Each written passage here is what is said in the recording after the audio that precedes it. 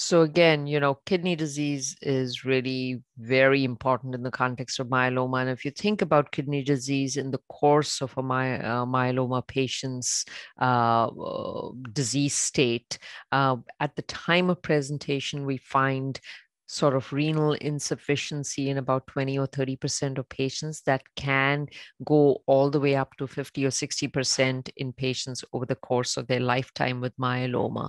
Now, why does this occur? This occurs because, again, it's part of the CRAB criteria. So the R in the CRAB is renal disease.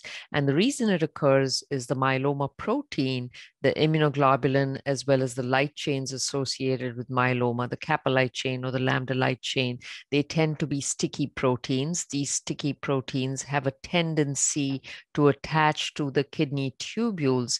And by doing so, they can cause tubular damage and myeloma kidney and can impact kidney function.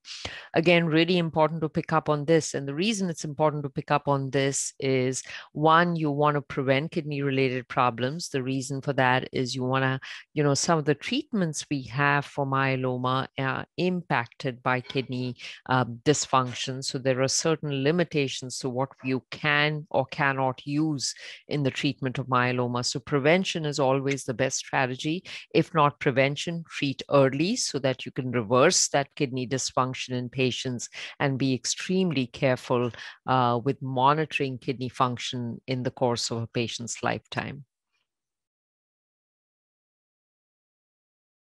So I'll start out with mitigation strategies. Mitigation strategies know that your kidneys are really important in the context of myeloma. That's number one. So education, education, education. Number two is avoid sort of nephrotoxic drugs. So I will always tell my patients stay away from non-steroidal anti-inflammatory drugs. So NSAIDs like ibuprofen, Advil, so on and so forth should be avoided because they can be kidney toxic. And simple things like when you're getting imaging and you have a diagnosis of myeloma, you want to be careful and do not want to get contrast because IV contrast can negatively impact kidney function.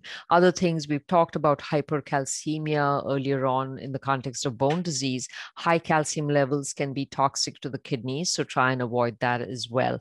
And then certain drugs that we use, the other thing to remember is renal dysfunction is myeloma generally occurs in patients who are in their 50s and 60s and 70s. There are other sort of medical problems which crop up in that age group, such as hypertension, diabetes, and all of those can affect kidneys as well. So if you have chronic renal insufficiency, make sure your hypertension is well treated, diabetes is well treated, and make sure you try and understand what the contribution of these other medical conditions are in the context of kidney dysfunction. So that's mostly sort of prevention. The other big thing in the prevention category would be hydration, hydration, hydration. And the reason to use hydration is by hydrating, you're actually diluting out the protein, you're diluting out the light chains, and you're trying to protect those kidneys from kidney toxic problems.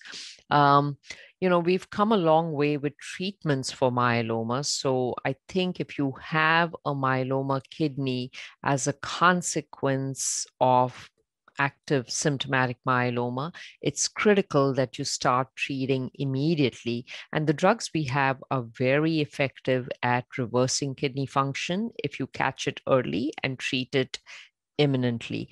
And the treatment for that would be drugs like bortezomib.